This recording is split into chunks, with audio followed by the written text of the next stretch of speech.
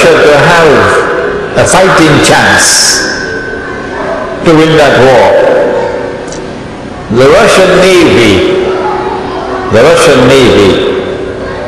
nuclear-powered Navy, must have access to the Mediterranean Sea.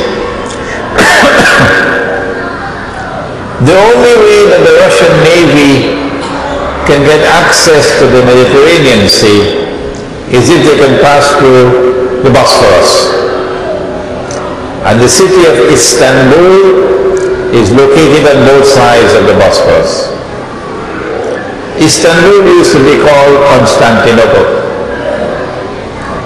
Today Istanbul is a NATO city controlled by the North Atlantic Treaty Organization.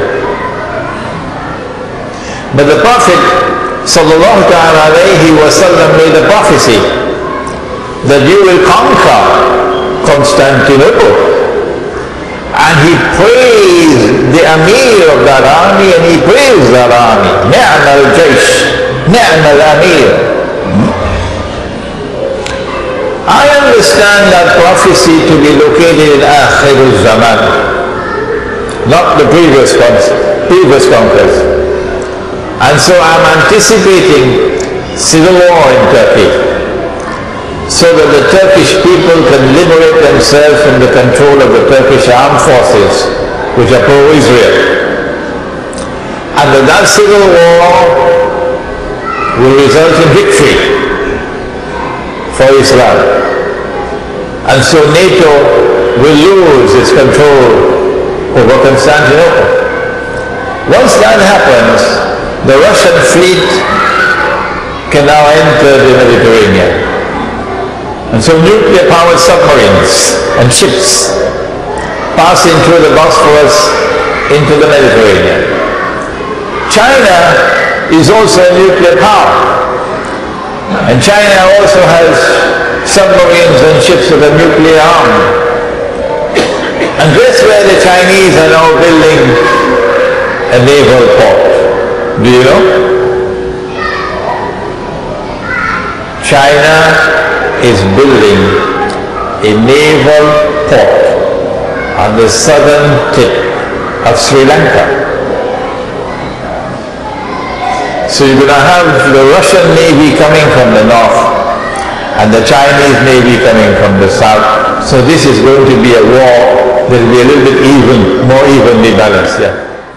When I said 50 years from now, Nabi Eesa will come back. 50 years from now, oh, they beat me up.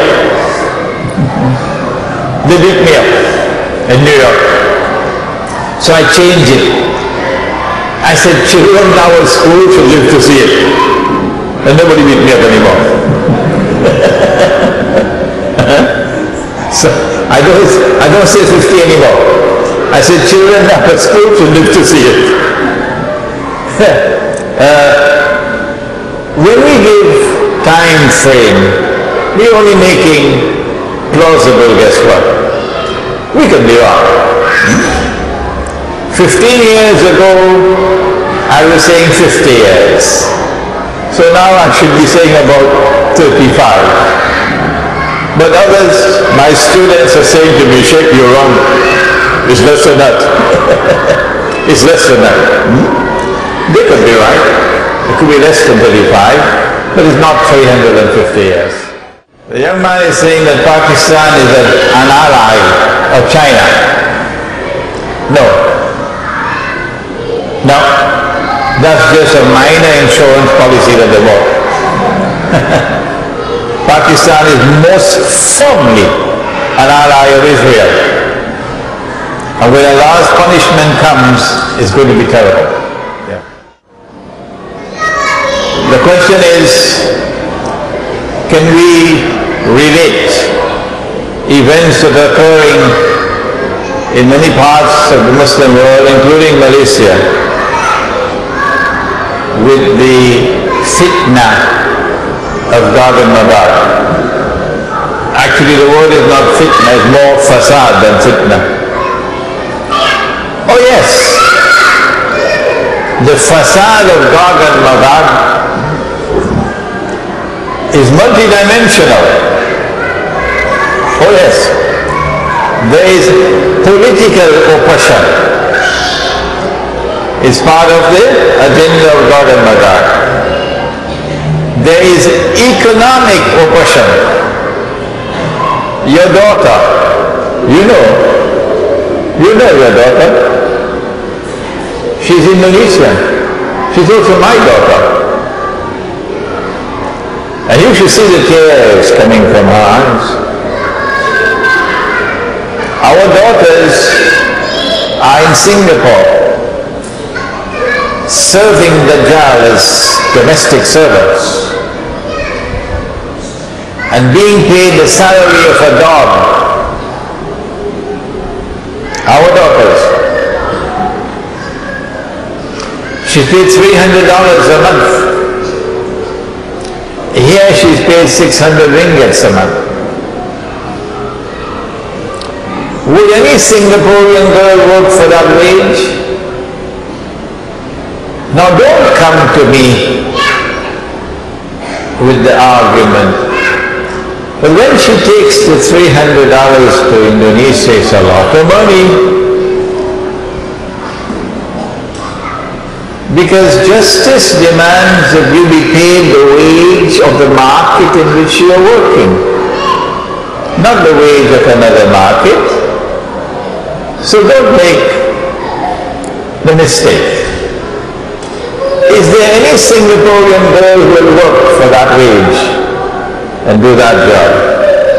Come on, Lee Kuan Yew, answer me.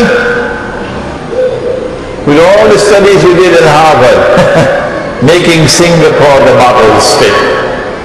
The answer is no. No. That's oppression. Would any Malaysian girl work for that wage in Malaysia, do the same work? The answer is no. That's oppression. So you are oppressing my daughter. When men are oppressed, Allah's anger is terrible. Can you imagine what it must be like up there when women are oppressed? Can you imagine what kind of anger there is over there when children are oppressed? That oppression is around the world today. Gog and Magog and Dajjal. I'll tell you the result. In Surah Al-Isra, Allah tells us what He's going to do to the oppressors and to those who choose to continue to reside amongst the oppressors in their cities.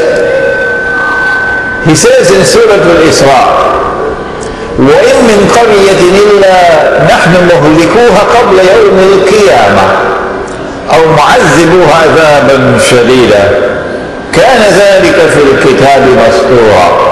This is آخِرُ الزَّمَانِ.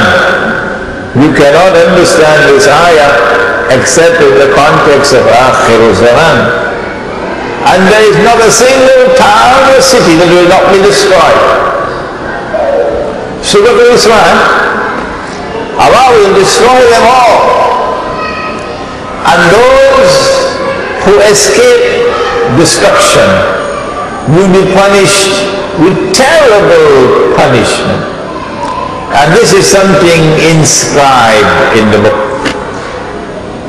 So the study of Gog and Magog and the economic oppression, the monetary oppression with its bogus and fraudulent and utterly haram paper money, the oppression that comes now from Islamic banks who say that they engage in halal transactions, but in effect, in their so-called murabaha, they're lending money on interest, but disguising it as a sale.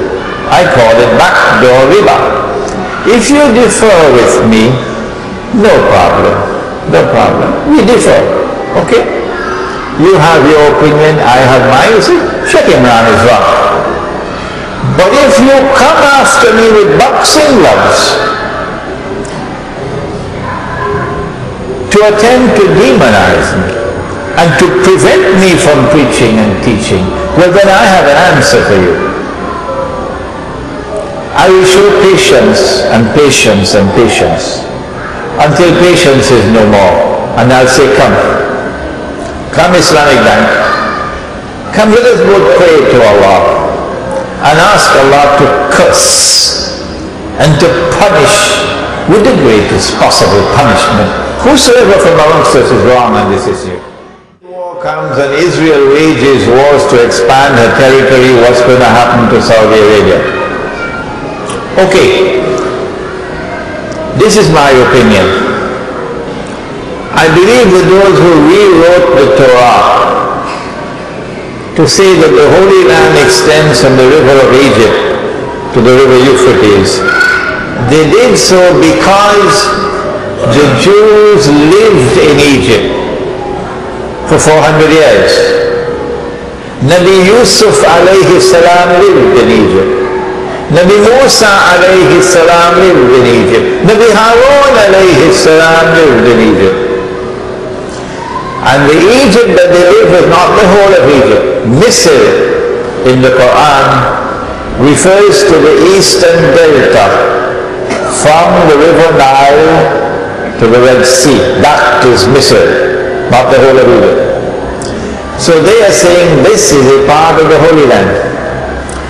The river Euphrates because the Jews were taken into exile in Babylon.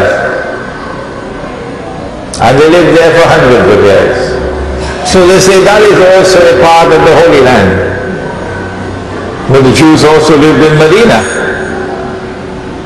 Oh yes. So although it's not there in the Torah, it is not far-fetched for us to say that there is going to be an attack on Medina. And so something will have to happen in Saudi Arabia for the Jews to say of Saudi Arabia that it is now rising and turning into a terrorist state. Yeah. That he's asking about is very important for us to memorize. The dua has come with different versions. You can memorize any one. They're all in Sahih Bukhari. Allahumma inni a'udhu bika min azab al-qabr. O Allah, I seek refuge with thee from the punishment of the grave. When you pause there, until you honor the punishment of the grave. If you have not had your dinner so far, I suggest don't have any dinner tonight. In Surah Al-Zumar, Allah says that He takes the souls at the time of Maut.